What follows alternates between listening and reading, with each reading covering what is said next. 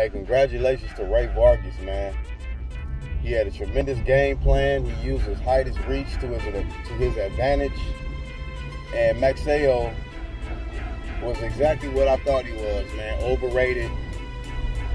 You know, I've said this before that I thought he got a gift over Gary Russell Jr.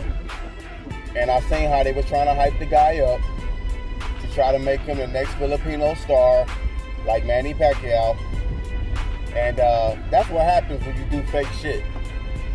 When you give somebody a belt that don't deserve it, they get blazed, man.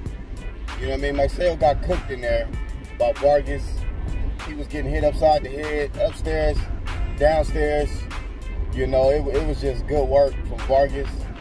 You know, he had a few mistakes here and there.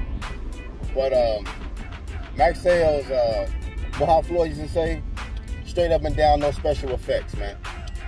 That's really all I got, man. Shout out to Rey Vargas once again, man. A well-deserving WBC champ. I will be looking at a lot more of his fights going forward, and I wish him nothing but the best, man. Y'all have a good one. Peace. BHP, UGC, y'all shit, man. Hey, UGC keeps on cooking. It keeps giving the flame. It gonna keep shaking.